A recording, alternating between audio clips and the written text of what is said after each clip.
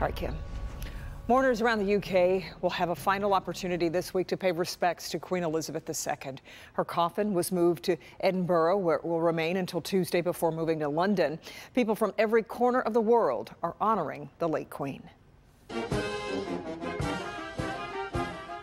Crowds of mourners gathered Monday in Edinburgh, Scotland, to pay their final respects to Queen Elizabeth II. Sort of a grandmother to us all.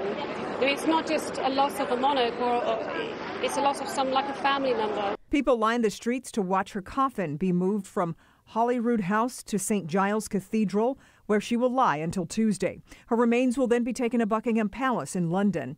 Then on Wednesday, the Queen will lie in state at Westminster Hall until her funeral on the 19th.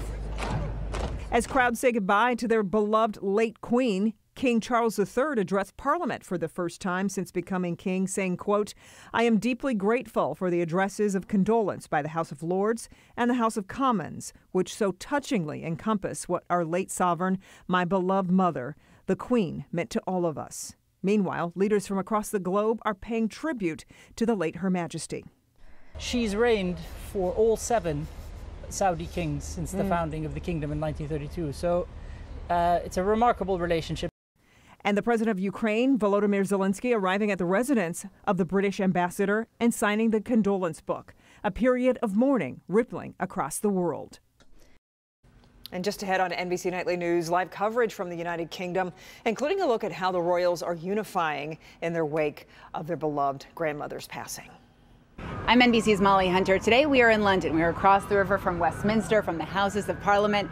Over the weekend, though, we went out to Windsor Castle, where thousands and thousands of people showed up to lay flowers, pay their respects to Queen Elizabeth II, and they were treated to a surprise visit. Out of the same car came the Prince and Princess of Wales, William and Kate, and the Duke and Duchess of Sussex, Harry and Meghan, all 4 of them together for the first time in years. We'll have so much more on that surprise visit coming up on Nightly News.